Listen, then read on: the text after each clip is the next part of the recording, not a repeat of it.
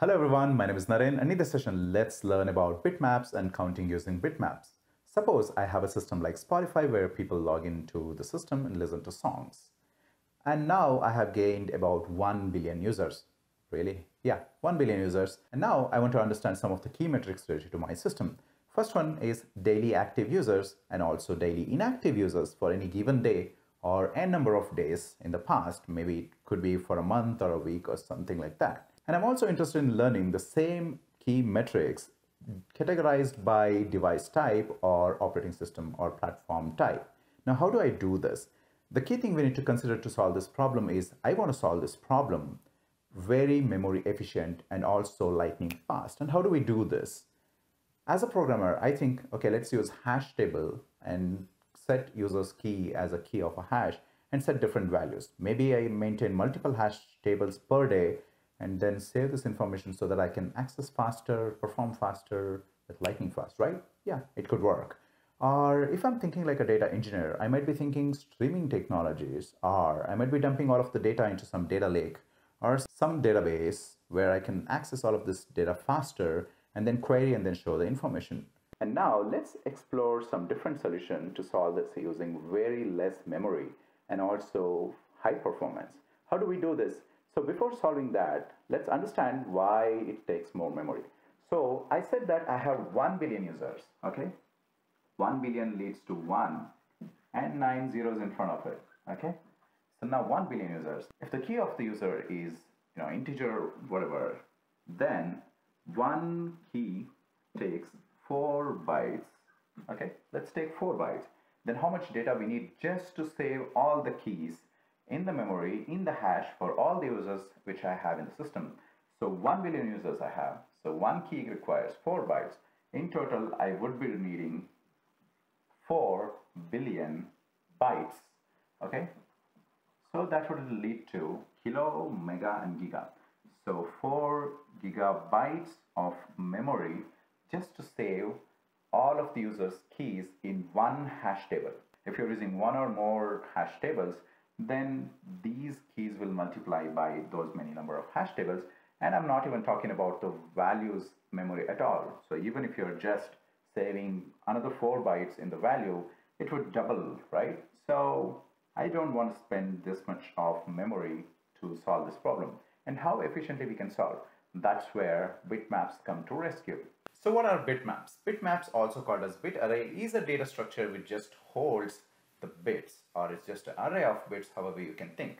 So to give an example, what is a bitmap is just an array of bits. So if this is a bitmap, how much memory it is consuming? So it is basically consuming 7 bits only. It's not even consuming 1 byte.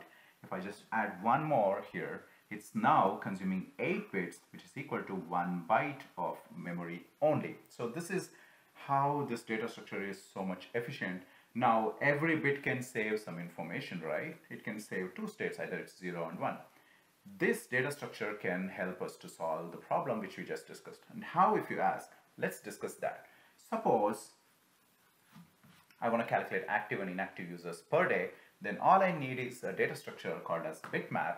How many bits we need is, we need exactly the total number of users we have in the system. So we had 1 billion users, and now I need a bitmap with 1 billion bits in it. So let's take all bits 0. 0, 0, 0, 0, 0, 0, 0, 0, 0, 0, 0. It ends in 1 billion. Okay, the last 0. Total we have 1 billion zeros. Now, how much memory it is consuming? Now we have 1 billion bits. Oh, 1 billion bits. So let's convert into bytes. We just need to divide by 8. We get approximately 125 megabytes. Okay, so we basically get 125 megabytes of memory. So earlier we actually got, just to save the keys in the hash map, we consumed about 4 GB of information. And in this case, we are just consuming 125 MB of memory to save that information. So the same information. Now, how do we solve that problem over here? So now we have a bitmap with all zeros in it. So we have 1 billion zeros. Now each bit in this bitmap actually maps to a user. So this is the 0th bit and this one is the first bit, second bit. So now the mapping is also same. So this bit is mapping to user with ID 0. This bit is mapping to user with ID 1. This is for 2, 3 and so on. So this one is mapping to the user 1 billionth user or user with ID 1 billion. So if there are more users, say for example 1 billion 10 users, then we will need 1 billion and 10 zeros in our data structure. So that way we have one bit assigned for every user. Now what we have to do is very simple. If user has logged in today, we just need to set this bit maybe in real time or maybe when you go through the data which is in the hard disk or somewhere, we just need to set this particular value. If nth user is logged in, then we just need to set that nth bit to 1.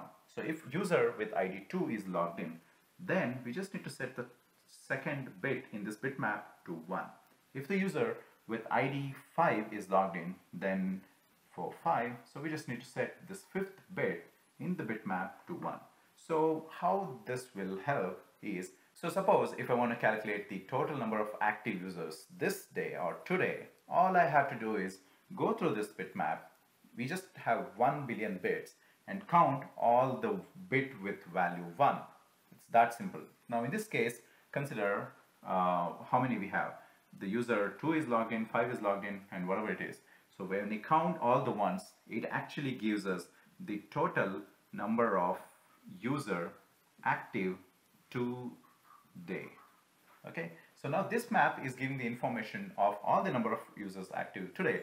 And how do we calculate all the users which are inactive or the user didn't log into our system? So you just need to count all the total number of zeros in this bitmap. That is it. So we just consumed 125 MB of memory and then we were able to get the total number of users active today and total number of users inactive today. And now you might be asking question, in your requirement you said that I want to calculate all the users who were active last n days. Then how do you solve that? For that, we just need to keep on saving these bitmaps in the memory. So this is for day 1. So I call this as D1. So if I want to calculate all the total number of users active in last 3 days, basically every day I will be calculating the bitmaps and then I keep saving these bitmaps. Basically I'll be saving 125 MB of the data every day. So this is for the day 2, this is for the day 3. So suppose on the day 2, so these were the users logged in, and on the day 3, everyone logged in, hypothetically.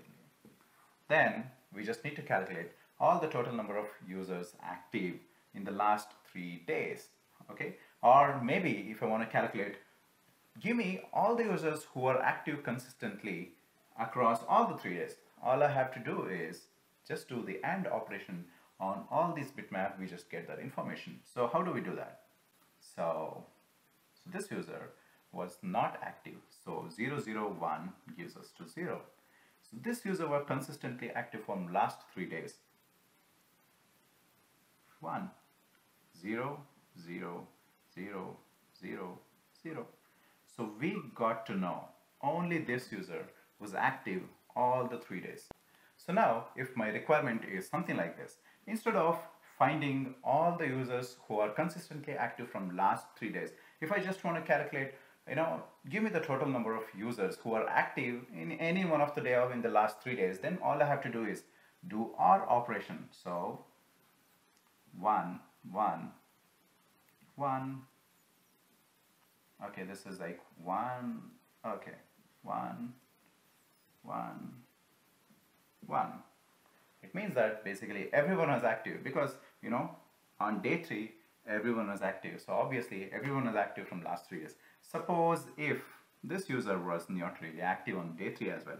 So now this bit will become 0. So when you count, you basically have 1, 2, 3, 4, 5, 6. Just with this data, you can basically 6 users were active out of 7 users. So that's how you can calculate different metrics by just using this information which is saved in the bit arrays. So other requirements which I asked was, okay, how do you calculate active users per device or kind of platform. In that case, what we have to do is we'll have to calculate or save different bitmaps for everything. Say, for example, I'll have one more bitmap. So, okay, day one in Mac OS. I'll be having one more bitmap just to save that information. I can have one more bitmap, save Windows and D1 on the day one and Linux. So I can have all of this. So by doing this, we can get different KPIs per platform or operating system.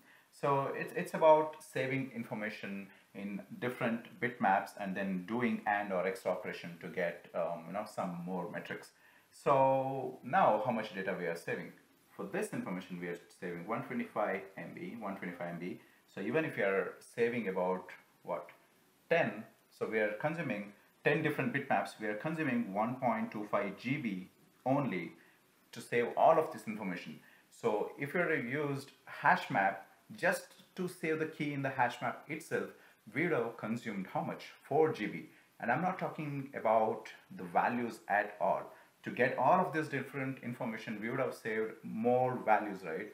That would have been definitely gone to more than 20 GB or something like that. So by using bitmaps, we are saving a lot of memory and the computation is much faster because we can save all of this information in memory, so we can compute it much faster. So you might be thinking, how much time does it really take to calculate all of this information when we have these bitmaps saved already in memory or somewhere in the computer? So I was not able to really compute a bitmap with 1 billion bits in it. So, but I was able to get some information. Suppose if I have about 200 million users, then I will be having a bitmap with 200 million bits in it. So in that case, if I want to just calculate all the active users in that bitmap, it took me about 100 milliseconds only. So it's that fast, okay? Even if you have 200 million users, just to get all the active users for that day, I was able to get that in 100 milliseconds. Then all of this information, all of the different metrics will be running in sub millisecond or less than a second. So it's that cool. So next time when you have some problems to solve, definitely try to consider bitmaps. If you can solve using bitmap, then you don't need to spend a lot of time writing hash map, saving, spending a lot of memory and then processing power. Maybe you can simply solve using bitmaps. So if you like this video, please like, share and subscribe. I think I also learned something new and I guess you guys too. Thank you.